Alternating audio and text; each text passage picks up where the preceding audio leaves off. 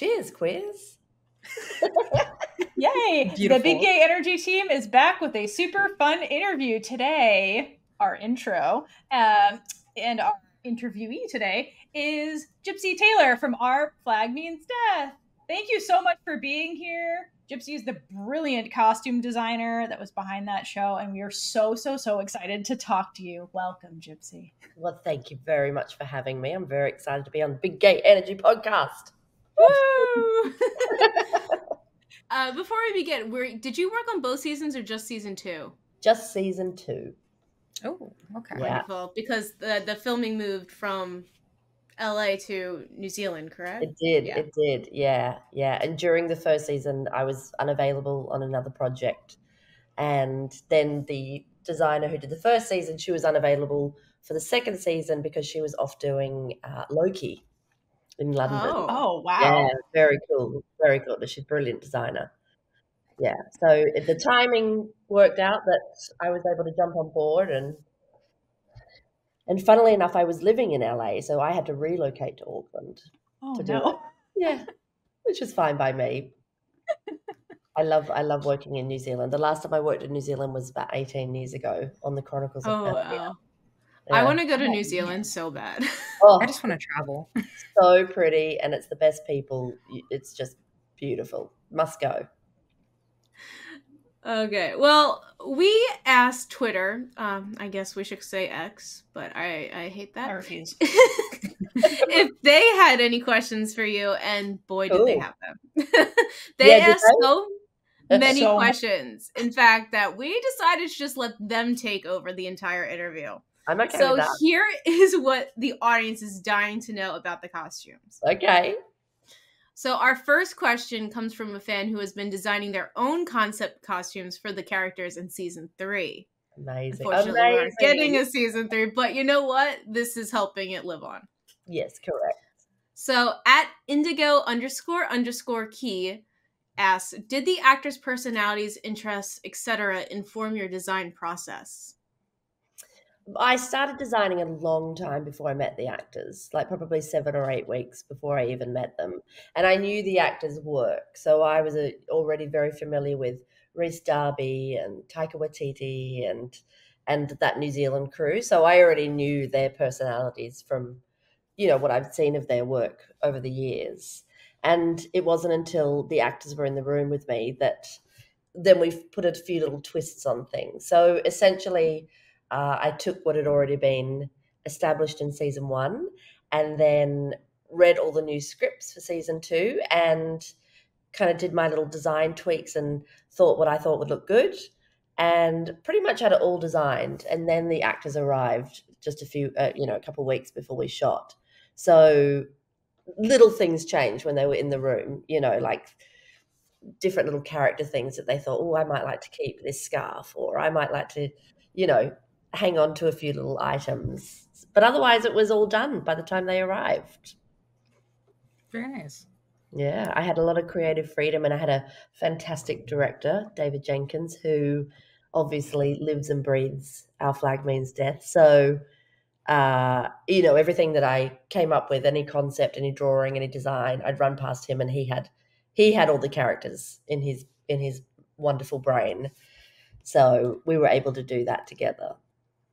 I don't believe someone asked this in here, but I'm curious. What is it like going into a show that already is established rather than starting the show yourself? It's a little bit intimidating because the designer of season 1 did such a beautiful job and brought these characters to life. And so upon arrival, I was like, I don't know what more I can bring. These are amazing, but then there was a whole new wild story and a whole new lot of new characters. And so I was able to put my stamp on it, but also pay homage to the beautiful work of season 1. And you did a wonderful job. No, thank you. Killed it. Thank you. We had a lot more girls in this season, which was really exciting to do. A lot more femme fatales. Yes. Which also the boys were really excited about. Like when they all arrived, they were like, "Oh, thank God, there's some women." That's really refreshing to hear, and it really made everything so much more fun because then you get like the different culture, that was coming in with like the Chinese kind of like pirates, and so it was really fun in a lot of different ways to see like a melding of people and costumes. Yeah, so fun to design, like so fun. All right, so the next question we have from you is from @EveryoneGetCake, which love that. Orange cake? They don't specify. Hold on. Let us know if you're listening @EveryoneGetCake. What kind of cake? But is this cake or is the cake by the ocean thing? I think it's like Samba. Samba is the cake. Roach with his orange cake. Could be like a little nod to yes, the 40 oranges. Correct. See, I immediately thought of Marie Antoinette, so definitely curveball with that one. Everyone gets cake. Go on, what's the wonderful question? All right. So Roach's Cake is asking, for Gypsy, you've cited Prince, Adam Ant, and Iggy Pop as influences for Our Flag Means Death Season 2. Absolutely. I would love to hear more details about how these and other musical icons inspired specific costumes on the show. Oh, yeah. I mean, I think, music always inspires me. Whenever I go into any kind of job, right now I'm working at a job that's set in 1989. So I've been like delving deep into like the Billboard charts of 89. Nice. And so as a designer, I will always go to music first, music and art and anything pop culture around that period. And our show, was 18th century, which is very classic. But then David Jenkins said to me, he goes, think of it like these characters are just walking down the streets of New York in the 80s. And that's one of my favorite periods because you're thinking about like Patti Smith and Warhol and Keith Haring and Robert Mapplethorpe and all these genius artists of that period were like bubbling away, creating incredible art, including all the musicians. And so straight up, I like started a playlist of my own and heavy on Blondie and Heart and all these just great artists of the time. And that was really inspiring me just with the sounds. And of course, each of those artists came with their unique style. And you think about someone like Prince and Sheila E., and they were just so original and unique and queer and all the good things. And so I straight up went to them and went, Prince had these like pants that sort of like, instead of a straight fly, just had this diagonal fly with buttons. And even as simple as that, I incorporated that into Archie's leather pants. And instead of buttons, we put big screws through. And so just like little bits like that. And Adam and the Ants is like very new romantic, lots of like, they were honing it on the pirate style in the 80s because of Vivienne Westwood. And so they'd already like taken that inspiration from the 18th century pirates, but made it 80s and flamboyant. And so, there was just so much good visual and musical reference to bounce off of, really, and just add into our show to make it feel like all the characters were walking down the streets of New York. So you could just see them and go, oh, hey, what's up? Good leather pants. I can see that now that you're saying that. It does fit. It's funny that you do mention Vivienne Westwood, because I immediately clocked your earrings. There's this like necklace lighter that I want to get so bad, and it's of that symbol made by Vivienne Westwood. But it's I'd have to save up to get a piece by her, but like that's definitely the dream. yeah, she's one of my heroes. I mean, she was such a unique designer and put her own stamp on a time period, and she invented punk. So she's just the coolest. Definitely a classic staple. Oh yeah, so I admire her so much. I have a couple of little pieces. They're expensive, but I save up over time. So we're going to get that little tiny piece of beautiful things. I'm glad you noticed. I put them on for you guys today. I dressed up a little bit. Speaking of impressive work, we have a question from Emily Loves Kale. What is something you've worked on for the show that was technically difficult or impressive, but something viewers may not realize because it wasn't on screen for that long or for some other reason? Just because we'd love to see any cool details that we may have missed. Yeah. Oh, that's a good question. I mean, straight up, I thought of the mermaid, but then you all saw that on screen because technically that was difficult and wonderful to come to life. Oh, don't worry. We have multiple questions about that later. Yeah. So much curiosity. Okay, good. It was impressive. Okay, good. Things like Zheng's army, like it seemed so simple, but we made every single outfit for her entire crew, and they were these beautiful hand-dyed linen tops and pants, and the pants had this incredible cut that my tailor Anna Deacon invented, which was sort of this crossover pant that tied, so you didn't need any buttons or zips or anything current. It could have just been, they were just very simple but so beautiful. And then we had to make about 300 of them because we had so many of Zheng's crew in, and you never knew their size because you'd get extras on the day. So we'd had to have like extra small to extra large in, and they all had to be broken down. We also individually made all their shoes because those sort of little Chinese slippers are really difficult to get. They look very modern. They kind of look like a little van slip-on. So I went back to some 18th century reference of how they were made, and they were just 2 pieces of black cotton with this kind of woven base, and we made 300 pairs of shoes. Like, when does that ever happen? Like, normally, so wild. Yeah, wild. Wow. Yeah. How long did that take? Like for designing Zheng's crew in general, like outfits and shoes.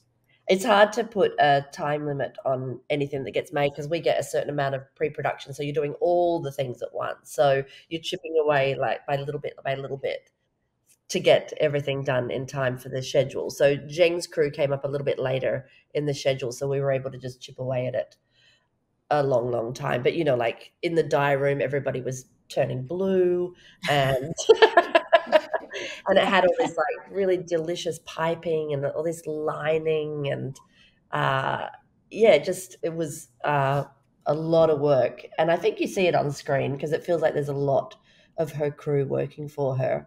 Another one that didn't make it on screen, which was very sweet, was we hand knitted Wee John's socks. And yeah, you never saw them, but they were so beautiful. They had I have this wonderful friend who's just the most incredible knitter in New Zealand. Her name is Sarah Shepherd, and she hand knitted little socks with skull and crossbones on them. That is so darling. So beautiful, but you never saw them on screen, sadly. Do you have a photo of it? I do, yeah. I'll find it and I'll upload it. I'm sure everyone would be so excited to see it. So beautiful. And Wee John, Christian, is just the most beautiful man, and he's huge. Like we had to hand make shoes for him too because he has a very large foot. And so when the socks came out, they were like these little Christmas stockings almost because they were so large, and then they fitted him perfectly, and he loved them. Yeah, so I've got a beautiful. Did he end up keeping the socks after season 2 wrapped up? I can't remember where they went. Usually we wrap everything up and put it into storage and let the producers keep everything should there be another season. So yeah, I'm not sure where they ended up. I'll put them online, and maybe some knitter will come forward and knit a pair to match. Sounds like a challenge, everybody listening at home. I've seen how good and clever you makers are. I'm curious. I know you've been talking a little bit about like actually making things. Are the costumes mostly like handmade from your designs, or are they like gathered from other things you find that are already made?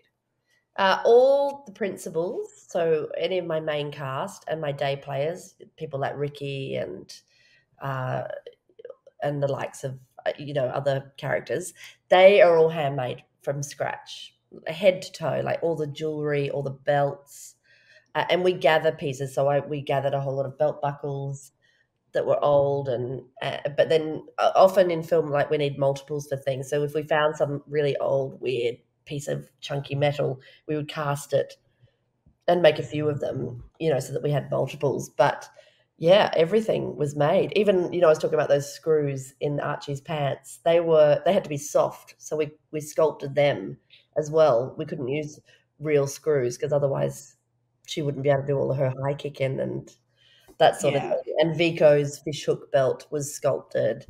Very And nice. yeah, so everything you see, or screen printed, and inventing fabrics along the way to make it unique and original. So I would draw the sketch, and then I would detail it and say, I sort of wanted this color and this texture, and then I had a workshop of just wonderful creatives and makers, and yeah, we made it all. Anybody in the background was sort of like pieced together from stock that we found, but we would punkify it. We would rip it and burn it and do all the fun things. It sounds like what the crew on the Revenge would do. Rip it. Right. Yeah, this will look cool. Yeah. We made like fake vomit that we put on things, so that like rum vomit, and then we had like fake bird poo from seagulls, and anything that made it look like they were like living at sea. We had this kind of like salt rim texture that we would spray paint on everything, so it looked like this, that salt had eaten away at their clothes. Yeah, that's such a great detail. Yeah. It is. So I'm sorry, you just keep saying things that I have questions about. What did you make the vomit and the bird poop out of? Honestly, I don't know, but I'm pretty sure it involved a lot of paint and sort of like Mod Podge gesso-y stuff that you'd color. So it all had to be hard and in place, but still look wet. So you can add things with like a little bit of resin or a little bit of, there's like art materials basically, so that they're safe for the actors, and that we can also throw it in a washing machine if we need to, but then it stays. Yeah, Black Pete always has had like one really big glob of seagull on his shoulder that a seagull had shat on him. He would. Always. I definitely did have a quick follow-up question, since when you were talking about like burning clothing, adding vomit, stuff like that. That did raise the question of, did you design Steed's cursed suit that they find on the mercenary ship? I believe I want to say. Yeah, I did. Oh, that is so impressive. it was such a look like that. Like that was it fit him so well. It was so like complimentary. Like I can see why he was very apprehensive to give it up when the crew was like, it's cursed. He had to look very handsome in it, which is not hard with Reese. I found it very easy to make him look super handsome, and he just had to own it, and the minute he put it on and it had those big matador shoulders and these kind of like dandy Oscar Wilde tails, and that it was velvet and all these delicious things, and I gave him all these jewels, like all the buttons, they're encrusted with jewels, and yeah, I mean, he'd like danced around the room, and I've said before, like we make everything first out of a calico, which also is known as a toile, and so you just make it all out of calico, so you make sure that it fits before you cut into the beautiful fabric and make the final costume. And so even in the calico, which is just cream, he was spinning around the room and like started doing the tail flick, and like his shoulders went back, and he like his bum got a bit tighter, and all this like amazing actory things came out in just the calico, which was rare and wonderful. Very, very lovely. That's how you know it's right. That's right. You're like, we've got a winner. This isn't about the costume in particular, but if that's cursed, how is the shirt under it not cursed? Yeah, we also had that follow-up question because we were so confused on the I mean, that's not really a question for you, but just a curious. I mean, well, look, going into this show, David Jenkins said to me, a lot of our storylines are a little bit Looney Tunes. It's a little bit Bugs Bunny, like we're going to say it's cursed, but then, oh, that shirt's so cute. Maybe he just keeps it because he looks really hot in it. Well, like one of the classic ones was when Blackbeard put all these black leathers and threw them over the ship into the ocean, like deep, deep into the ocean. And then he finds them and appears and gets dressed in them and appears out of the ocean wearing them. And I was like, how is that even possible? Like, what, don't you want me to make an outfit out of seaweed or something? And he's like, Gypsy, Bugs Bunny, Looney Tunes. Like he finds it. Like he finds it in the ocean. I was like, all right. And his leathers are fine. Just like the boats, they can magically navigate in the ocean and find the right person they're trying to find. Yeah, well, it's a comedy. We don't think too hard about things. We just make it cute. Love it. I know. It's amazing. All right. So for the question I'm actually supposed to ask. Go on. I'm going to stick my tea while you ask the question. Oh, please do. At First Watch Live is curious about the Calypso's birthday party scene and anything that a non-expert might not notice about the details of the costumes in there. Oh, well, there's so many. Everybody's there on the ship. I know. Fancy too. I mean, Ned Lowe was a really wonderful costume, and I've spoken a lot about, Wee John's drag and Izzy's beautiful look, and but I think someone like Ned Lowe was a really beautiful costume. We made just a pure 18th century cut for Bronson Pinchot, and it was based on Paganini the violinist, and I just thought, look, we'll just go straight up 18th century. I know. So I was like pumping Paganini in the background and going, oh, it's so evil and stringy and metally. And so we made this full 18th century outfit, but then again we did the calico on the toile, and then before we sewed the whole thing, we painted all the fabric silver and chrome, so it had that metally feel. So normally an 18th century outfit like that would have been, beautiful velvet or some sort of luscious, but we made it this metally silver chrome to kind of punkify it up a bit. And then things like his little buttons were these beautiful little like metal coils that are like the end of a violin, when the violin strings go up and they tighten. I wanted all his little buttons to look like that, and for him to feel really evil. And I think that was a costume that kind of disappeared a little bit into the chaos that ensued at the party. But he was definitely one of my favorites. I loved his look. Oh, and I gave him like silver cowboy spurs, which were just not even invented in the 18th century, but it just felt right. And like, I love that you bring up Paganini, because like he like embodies him, like with like the evilness and like especially with like his fixation on like the Orchestra of Pain or whatever he had it in there. The Symphony of Pain. That's it. Like it was storyline. It was just like you saying that and making that comment about the inspo for him, like it just puts every like puzzle piece into place, because like it just adds like more of an extra depth to it. Like it's just genius. They called Paganini the devil's violinist. Like whenever he played, surely the devil was playing, and I was like, oh, he's such a good bad character. I always like the bad characters; they're the funnest to design. Just So that's one in Calypso's party that I really love making. Everything about Calypso's party was fantastic. So many fun costumes for all the people that were at the party or crashed the party. Yeah, that's right. Our next question comes from Pirate Girl. How did you communicate the character's growth / transitions through your medium? Was there anything you were particularly proud of that perhaps didn't make it on screen? That's a lot.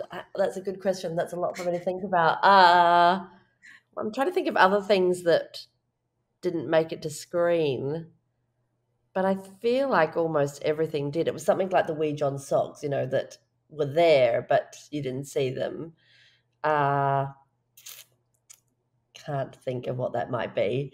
And then as far as like transitions goes, I really loved how we split our crew. Well, at the end of season 1, when the crew is automatically split up and half go with Blackbeard and half are stranded on an island, I love that we cut to like 3 months later and they'd still been living under a bridge, but then I got to really like Blackbeardify the entire Revenge crew and, really Mad Max them up, basically, because Blackbeard's whole outfit is very much inspired by Mad Max. And so, we had to make him black and nasty and made out of all these found objects. But that was a really big jump for someone like Jim and Frenchie and the ones who were in like pretty simple, beautiful pirate costumes to begin with. And then I went really far.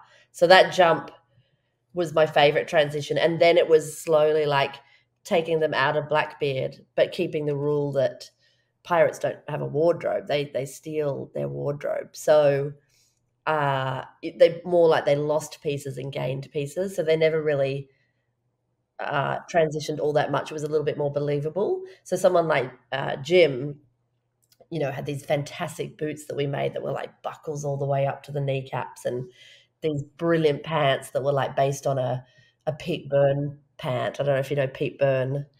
Look if you don't. Brilliant. He loved Vivienne Westwood. Talk about, he was a style icon. So I did those paper bag pants and the braces, the suspenders. But I wanted to keep that look because it looked so cool. But then just started to incorporate a little bit more of Jim into that. At one point, we were going to bring back like that beautiful vest from season 1, but by then, I think Vico had really like taken to this new evolution of what Jim was. So yeah, they were my favorite sort of character transitions. Oh, I love that. That's really poignant about like the time jump too, like, and how that was very abrupt, like their wardrobe. And I like the realism, like you said, of like pirates don't just go to stores and buy clothes, like they're thieving. They oh, that's a good, they're a good pair of boots on that dead pirate. I might take those.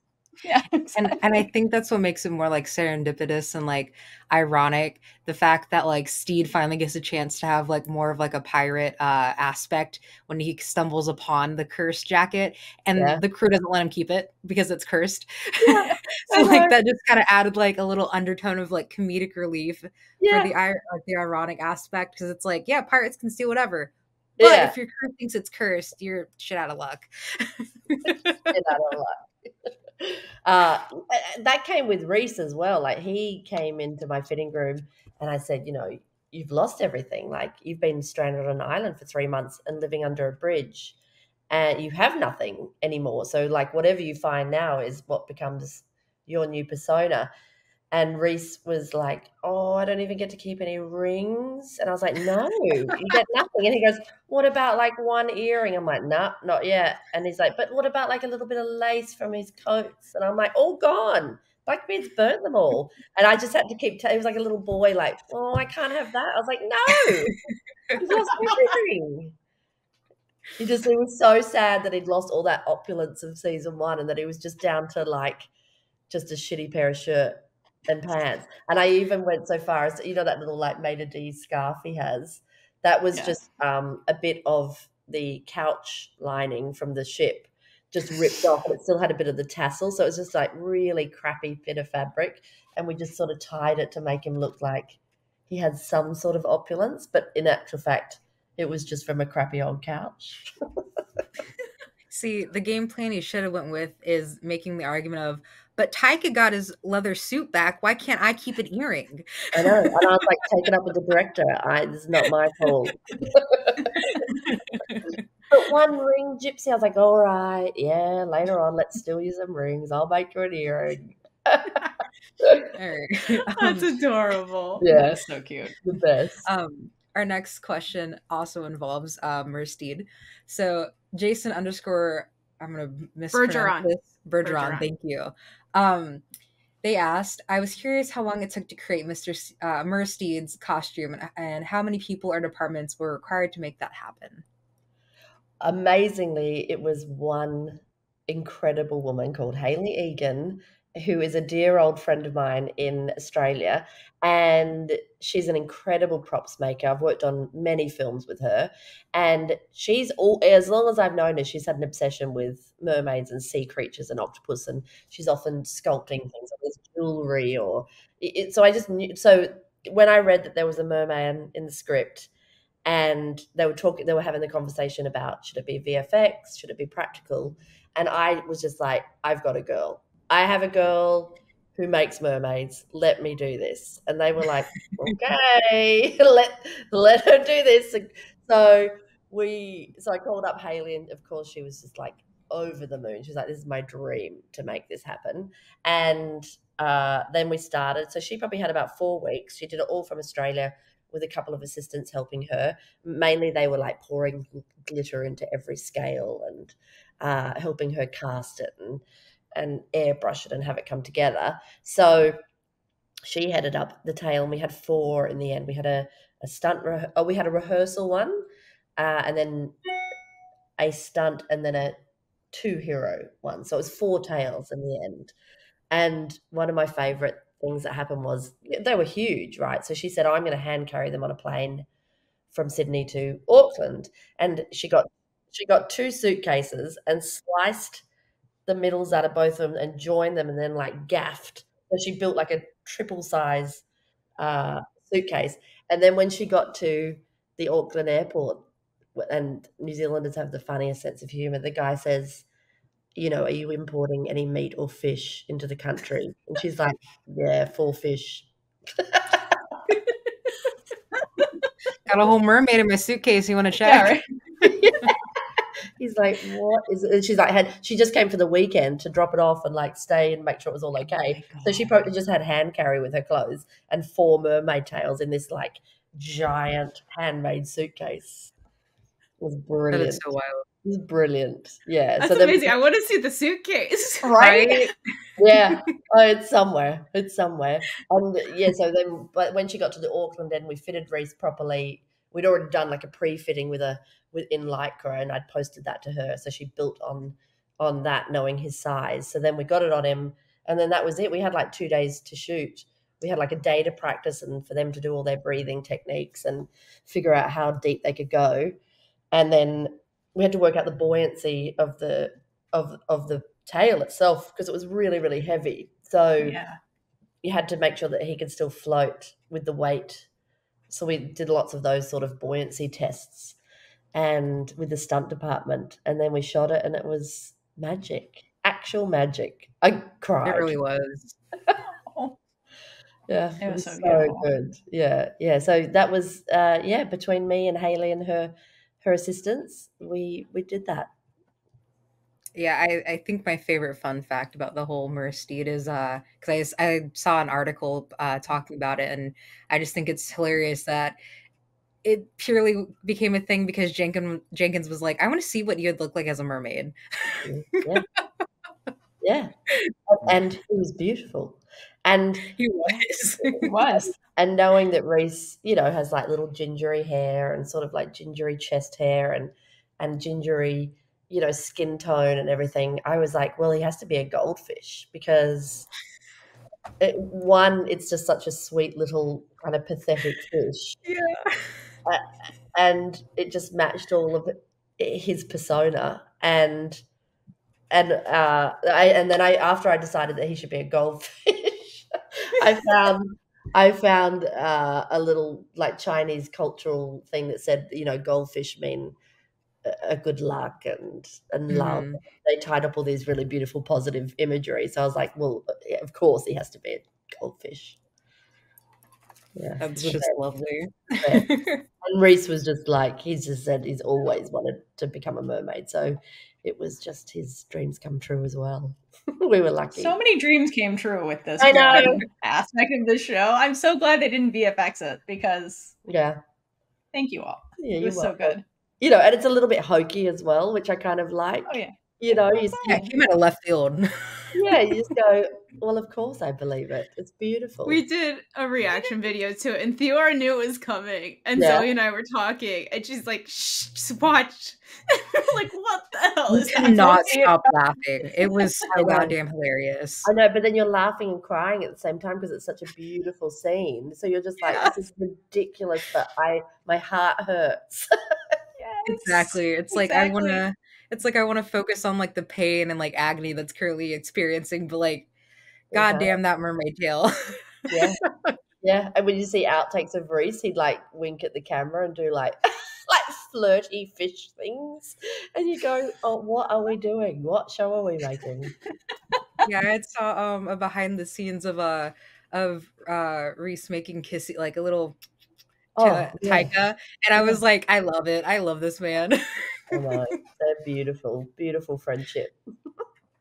Speaking of emotions, Mm. at Ramsey_B_OFMD wants to know what it was like seeing Reese in the full tail regalia for the first time and seeing this all come together and underwater. I think Samba got a really good video, very embarrassing video of me, because I was like on the side of the pool, just like clutching my heart and just being like, I was just so proud, and I felt, and I don't have any children, but I felt like a proud mother of a merman, and I was like, I've never been more proud that he like, oh look, he went so deep and he swam so well and he acted underwater and he looked so beautiful, and I just felt like a proud mother. Proud mother of a mermaid. That is such a wonderful quote. I love it so much. Yeah, I really was. And just, you know, when you see it all come together, like that's most of my job, is we spend weeks making and refining and fitting and making sure that just that very quick moment on screen is as beautiful as it can be. And so just when that alchemy happens and, you know, you're there, and then the hair and makeup team have done a beautiful job and they've covered him in glitter, and, you know, then the props team have given him a scepter, and, you know, the stunt team have worked so hard at making sure that they can breathe and relax deep underwater, and then the lighting guys come in and put these shafts of light that hit the glitter on the fins, and, you know, it's this like a magical alchemy of when it all comes together, and then they just go action, and you go, oh, we all did that. We all came together and made that moment in film. So it's very rare when things like that come together so beautifully. I saw the behind the scenes video you posted on Instagram about it, and it just blows my mind how they're able to film underwater and just having the huge tanks.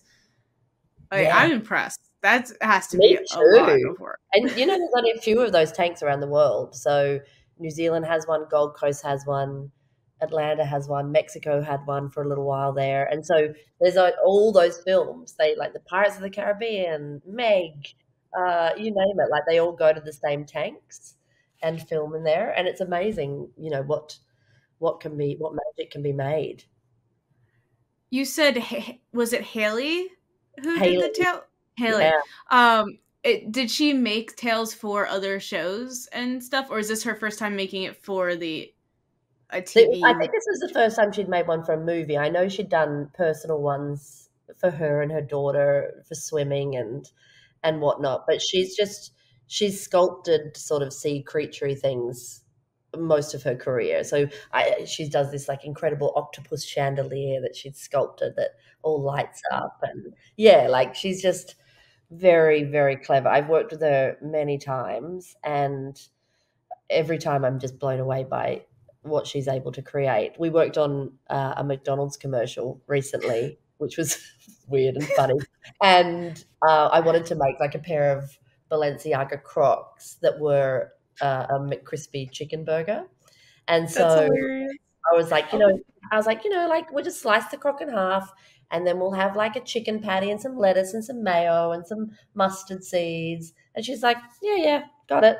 Goes away, comes back with all these photos. I'm like, you're a genius.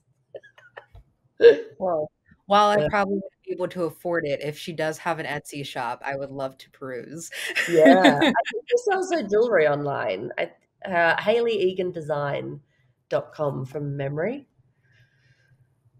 I was just curious because there was a kids show that filmed in Australia called H2O that used a lot of mermaid tails. So they did, yeah. Yeah, that was they were one of the first teams I thought of. I was like, oh, who made those? Because they were really beautiful, I thought they were really good on camera. I was working on Narnia up in the Gold Coast when they were shooting H2O. And I remember just kind of going to lunch one day and walking in the back lot, and some guy was just pulling a trolley with like 4 tails from H2O just stacked on each other. And he's just like, you know, doing his job. And I was just like, what am I? I'm amazed at how realistic these I mean, not that I know what it would look like in real life, but like they look so good. Yeah. But Like, they look so heavy. Yeah, so heavy because silicon is really the only thing that holds up underwater and in chlorine, because those pools have to be like heavily chlorinated, and chlorine kills everything, kills all fabric. It's like bleach.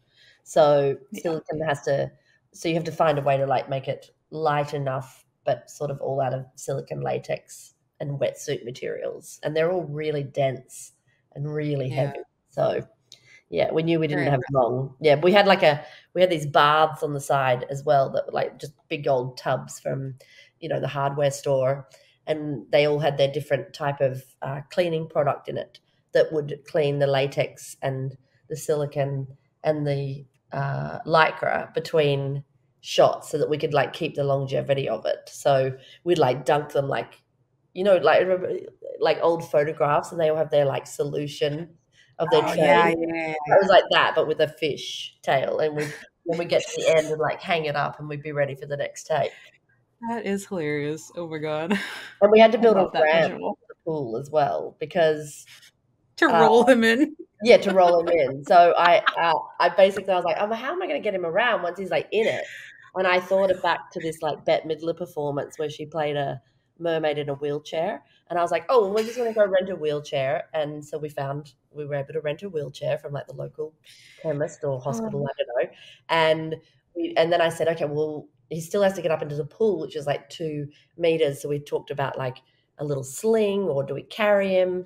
And I spoke to the construction department, and they just built him a wheelchair mermaid ramp, so we could just wheel him up and then kind of push him in. That is so great. There you go.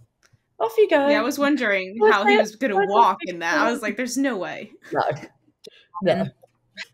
He can stand, because the monofin, they call it, you can stand up straight in it. But then once you're swimming, it like flows with you. But you can stand. So he stood up while we did all the final glitter and makeup and everything. And then he just sat back down and we wheeled him in. I think Samba has footage of that as well. Oh, amazing. Lovely. All right. Our next question pivots. Sadly, we're pivoting away from MerStede into Spanish Jackie territory. Ooh, so yeah. S in the wind 43220 wants to know about the origin of Spanish Jackie's wooden hand. Oh, you know what? I don't know that question. Yeah. I would imagine that she'd lost it in a fight, because she's a very violent woman who loves chopping off noses, and owns a pirate bar. So there's probably had been some encounter. But back in those days, like any sort of amputees or anybody missing any limbs would have been sculpted out of a wood, because it was sort of like pre-metal, pre-industrial revolution. So if you were missing a limb, they usually had it sculpted out of wood. So I would imagine that's probably the storyline. And I like that she sort of like decorated it with rings, and it had nails. And it perfectly held like a cigar. Yeah, I thought it was a very nice like little detail, because it's definitely like a blink and you'll miss it type of detail, because like she wears it so well. Yeah. Like it just looks like a regular hand, not a wooden hand. So it's such a nice like attention to detail type of thing.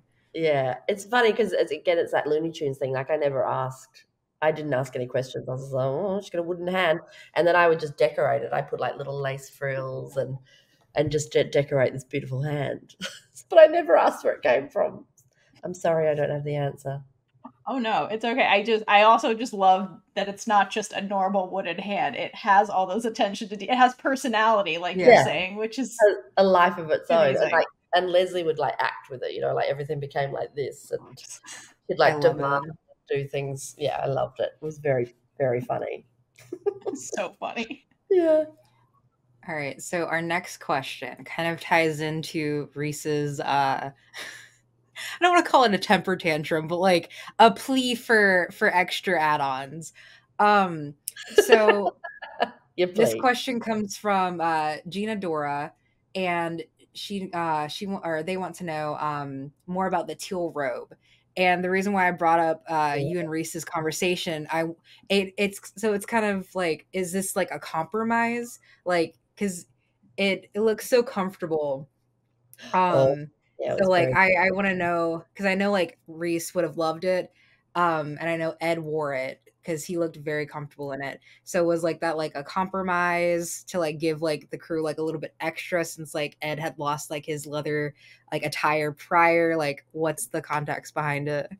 Not that deep, but we would imagine that like he'd burnt the Blackbeard, once he'd taken over the Revenge, had sort of set all of Steed's clothes on fire in a heartbroken, thrown him overboard, like get rid of anything that belongs to him. He doesn't want to see it. But the thinking behind it was that maybe he just kept one little thing that like just a little memory of Steed. And so, and the robe in season 1 was so beloved. And I knew that we had this scene with them in bed having breakfast. And so I said, what if the piece that he's kept is just another robe that we'd never seen of Steed's? And, something like those robes fit anybody. So kind of anyone can put it on and it looks beautiful. So then we started building what would be the next robe.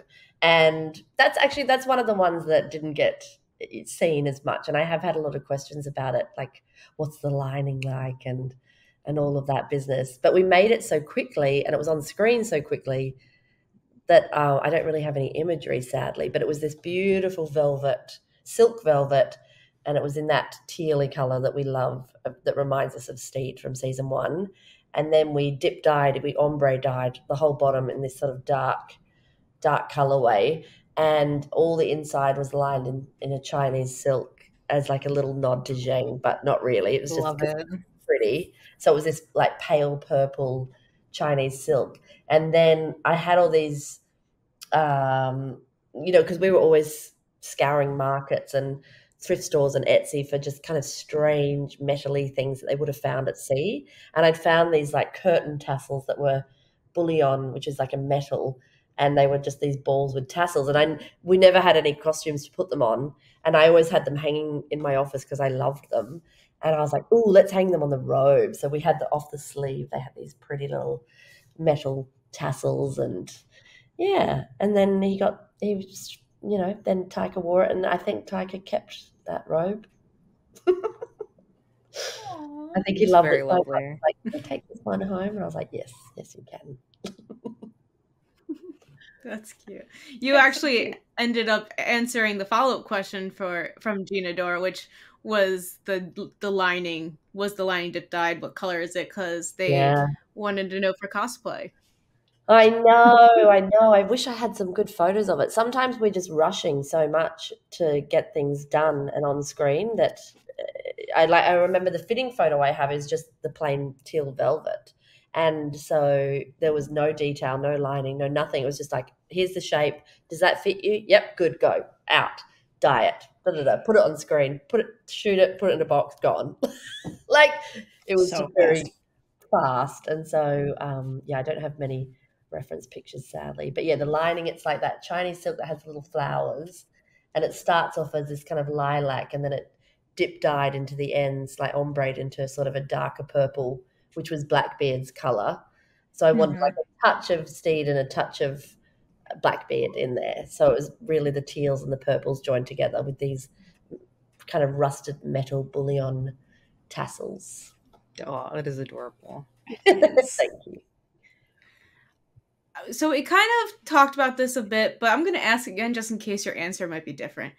At Dean Bird on AO3, which costumes are you proudest of? Any fun stories from putting them together? I mean, I'm proud of them all. I just told you I was a proud mother of a merman. Like anything that came out of the workshop and then was on screen, I was just like, oh, it's so beautiful. So that's a really hard one to answer. That is really like choosing your favorite child. I don't know if I can.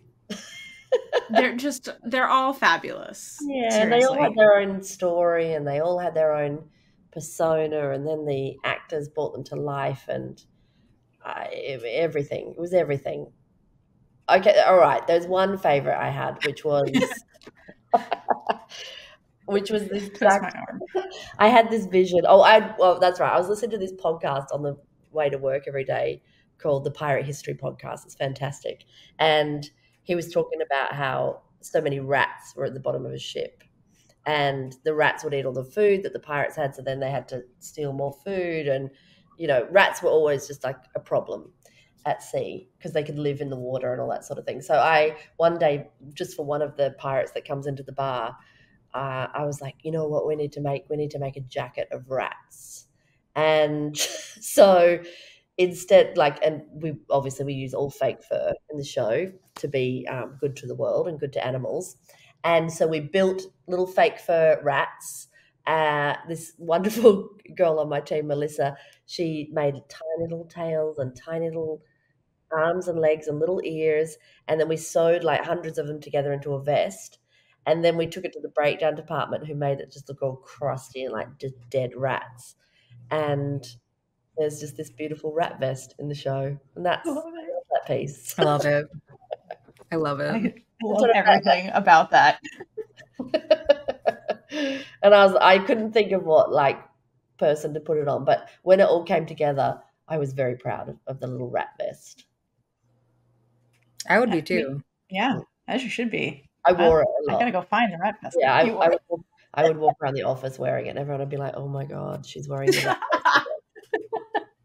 Just being historically accurate for our show. Leave me alone. Right? Crazy designer. But I think your first answer is very fair because you should be proud of every single costume that was created because they all have a personality. They're all amazing. Yeah. I wanted to wear all of them. Seriously. Same. Okay. I love it. I'm going to butcher this next person's name, so I apologize. I'm trying. Oh. Do you want me to do it for you? At Freiburg Nadia. Was I close? Okay, so my take was Freiburg Nadia. Okay. So we have two different takes. Go ahead. Yes, hopefully one's right. Okay, right. Nadia, what's your question? They say, all my love to the makeup and costume designers. What a look. Loved every single detail. Love. It's sweet. So first love. Now question. Zhang's costume, how historically accurate was it? Oh, she was like one of the very close to period costumes that we did. I didn't really put a punk take on her at all. I looked at a lot of museum pieces of clothing.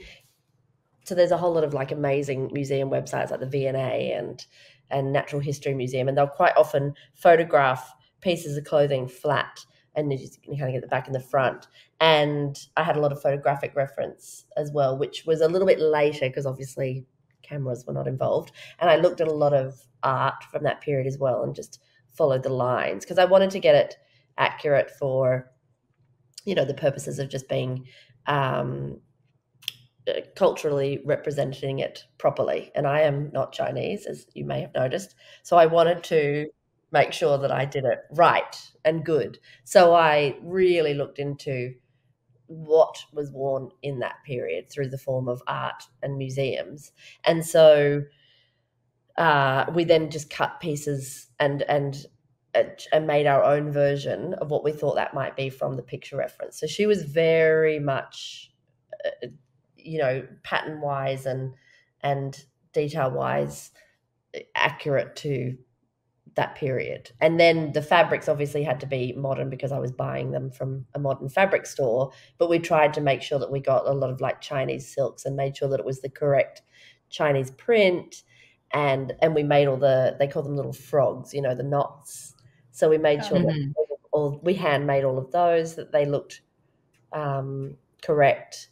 Actually, back to those Zhang uniforms as well, Melissa, who made all the little rat tails, she also made thousands of those tiny little frog knots. You see 3 on every Zhang uniform. Oh, yeah. So 3 times 200. She handmade all of those. That's impressive. Dedication. Impressive. So impressive. Impressive. Yeah. So Zhang was very much spared. Actually, the one little punk thing that I did give her, though, was her leather cuffs. And again, they were sort of based on Chinese armor a little bit, but then I added these kind of the silhouette of a little skull and then 2 little gold crossbars. So they That's were so like cute. three hidden little skull and crossbows as her little pirate nod. But yeah, otherwise she was very historically accurate. That character is one of my favorites in general. I love Jang. She's so bad. Yeah, we were absolutely just praising the character when we were doing our reaction episode for it. Like, just very well written, and like the historical accuracy. Like, it's just overall, it's such a good character. Oh yeah, she's so badass, and I just love that character. And I loved Auntie as well, who was her side. Oh my god, yes.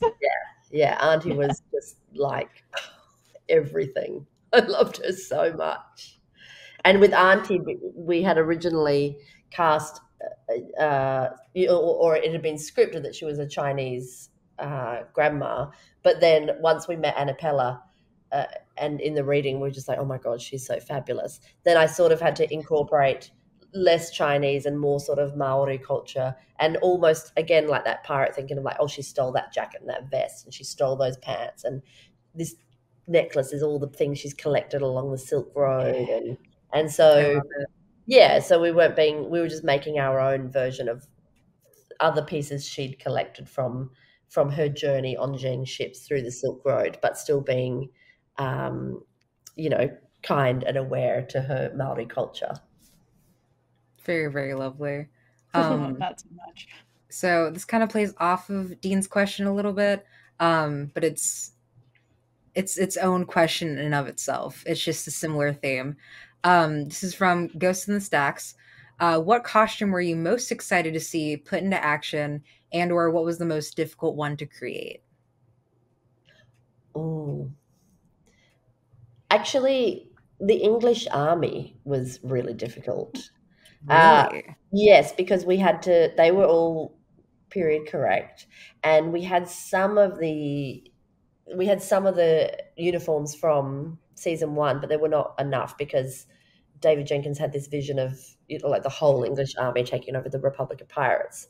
And so again, that was like 300 or 400 costumes, much like the Ring. But we, I tried to, and their colors were navy and cream and gold, and we couldn't find enough fabric around the world. And like all the wool we had to import from England because New Zealand didn't have enough navy wool to cover our army. And we had to like source gold braid from everywhere around the world to like just make sure we had enough meterage to cover like their tricorns and all down the thing. And who had like to sort of piece that together was huge and a mammoth effort of my team. And they were all like period correct pants and vests and shirts and coats as well. And so, that was just a mammoth effort. But then when we saw it all come together on screen and you see them all like arrive and take over the Republic of Pirates, it was like epic and iconic. And then to have our cast of pirates steal their uniforms and wear them, that then became like its own storyline, and I gave them all their own little characters of like what they stole and how they styled it on themselves, which was really, really fun. So that was probably it was the hardest work and had such a huge reward seeing it all come together. With knowing the backstory behind it, that kind of raises the question. If you don't know the answer to this, that is totally fine. Yeah. What was y'all's costume budget for like keeping like all of this in mind? Like I would assume like it would have to be like at least like a pretty penny to be able to like reach out and source these products and like make sure it's still ethical, and it just seems like a lot going into the costume designing aspect of it. Yeah, if you're allowed to answer that. Yeah, if you're allowed. I don't know the figure off the top of my head, but I do know that that budgets on film are never as much as you need. And I've worked on really small horror films up to like huge James Cameron Avatar-y type budgets, and there's always you just find where you lie in that scale, and you make it work. And a lot of the time it's not really about like the materials per se. It's all of our budget goes into labor and the craftsmanship. So that is where all my budget goes, is into the leather makers and the dyers and the seamstresses and the runners and the coordinators, and that team is the thing that that makes it work. So when I talk about things like, oh, we had to go to England to get wool, in the scheme of things, that wasn't that expensive. It was more expensive for the seamstresses to sit there and sew 400 coats, because their time is more laborious and expensive because of how long it takes to make it so beautiful. So, yeah. Did that answer it? Yes, it definitely did. Yeah. Thank you for that. But I don't know the number. I'm also like quite dyslexic and not very good with numbers. So no, that's totally fine. That is fair. So our last question comes from @HereBriefly1. What is the process for determining and creating the aesthetic for background actors? From season 1 to season 2, the styles of people in the Republic of Pirates seem to modernize and be more leather forward. So what went into that newer look? Leather forward is such a good term. I want to use that all the time. They also say thank you for everything. You are welcome. Again, it came back to that brief from David Jenkins with the cast, where he just said it's the streets of New York. So of course I just went straight to punk, because 80s New York, it was a huge part of it, and also it was that punk scene that like informed hip hop, and that became like that melded into that in the later 80s. So it just was just punk. And I had a whole team who were just working on the extras. So I think it was a team of 5 or 6 team members who would find pieces, and it might be from the thrift store, it might be from sourced it, made, just like an amalgamation of a million pieces, and we had it all lined up in like vests, pants, coats, jewelry, gloves, petticoats, crinolines, corsets. They just went on and on and on. So we built like a library per se of all of these costumes, and then almost every single one of those pieces went through the art finishing department, who break it all down and rip it and burn it and add vomit, and and then we just had this pirate library basically. And one of the things that David also was really adamant about was that it had an iconic look and didn't look like Pirates of the Caribbean, or we didn't want it to look like piratey per se. So we sort of invented a lot of characters that looked like they could have been in a band, or they could have been, an artist of that period, and still incorporate 18th century silhouettes, but just really leaned in on, the New York streets of the 80s. And that's what gave it that beautiful look. Very nice. Leather forward. It's leather forward. Never going to forget that. Well, that's all the questions we and the audience have for you today. We could probably talk to you forever. You're so amazing, really, and so is your Seriously. work. Oh, thank you. I believe you worked on Wheel of Time, which we're going to cover at some point. I did, yeah. I was That's one of Theora's favorite. Oh yeah, really? It's a great show. Oh my god! And again, the outfits just. That's iconic. For another time if you're game to talk about it, because sure, yeah. Wow, those outfits. Yeah, they were good fun. I was actually reminiscing the other day about the Tinkers. They were one of our favorite things. Oh my god, yes! All the colors. Oh, it was beautiful. Like we had this whole like Peruvian hot pinks, and it was delightful. Yeah. The Tinkers are super fun from a costume perspective. Yeah, that was a really special job. Yeah. And also, like, on the pages, like the Robert Jordan books, like, he just explains it all, and you go, oh, my God, that's beautiful. Like, how do we make that happen? And how do we come up with those ice and eye colors and, all that the Amerlin's dress and, like, all that stuff. And yeah. Oh, I'm glad you're a fan. And they were great questions. So thank you to everybody who wrote in and asked questions. It means so much, and I love seeing all the cosplay costumes. It just warms my heart. Also, I need to just confirm this for myself, but didn't you also work on the Chronicles of Narnia?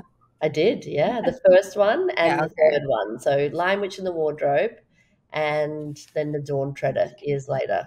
Yeah. I started out as a more than one. Treader. Yeah, there's more than one. I think it's like a trilogy. 3, yeah. There was going to be like 4 or 5. And I heard a rumor that I think Greta Gerwig is lined up. Is going to take over Prince Caspian, I think. Yeah. Nice. Yeah, that first one was like one of my first jobs, and I was a costume illustrator. So I worked under the costume designer and just drew and painted all day long, and it was just... Well, it paid off. Those costumes were gorgeous. Yeah, really good. Yeah, I'm very lucky to work on lots of fantasy projects, which is one of my favorites. That's awesome. Again, we could talk to you all day, but we are so happy that you joined us today. Thank you again for taking the time to talk with us. We really love getting to know you and your work better. And to you and everybody at the Big Gay Energy podcast. Thank you for inviting me. It was very special. To everyone at home listening, make sure to check out Our Flag Means Death streaming on Max. And until next time, hydrate for lesbian Jesus. And gay it up all over the place. Bye. Cheers, quiz. And with that, we've been Big Gay Energy. If you like this episode, check out all our other episodes right here on YouTube. Please leave a comment below, and subscribe for more amazing super gay content.